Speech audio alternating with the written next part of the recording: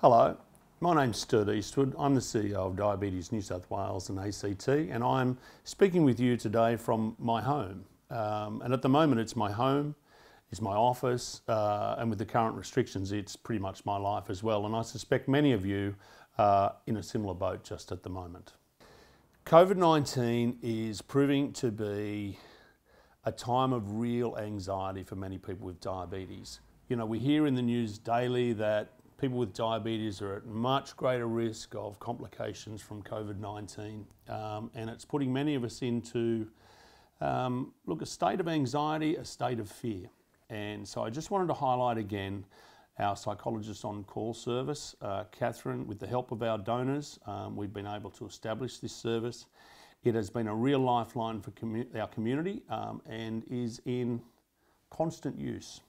One of my appeals today is for your support to help us to continue with this critical service. It's important, and at this particular time, it's more important than ever. We really have three topics that I'd like to talk about. So one was the importance of providing that psychological support, mental support, and assistance and moral support to people living with diabetes. The second one is around gestational diabetes. It was never heard of 30 years ago. I'd never heard it when we have 4 children, when my wife was pregnant. But now I hear about gestational diabetes or diabetes in pregnancy every day. We have between 1 in 6 and 1 in 7 pregnancies affected, and it has impacts both for the mother and for the child. And it's critical that we develop more resources that are easily understood, easily accessible, so that they can understand what it is that they need to do to keep themselves and their baby safe. We urgently need support to develop these and fast track these particular resources in the market.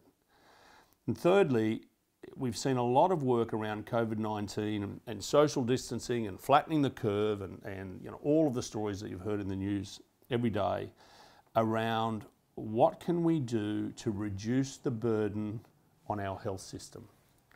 And the reality is that the burden of diabetes on the health system is astronomical. And about 60% of that, in fact, can be avoided, particularly on the type 2 front.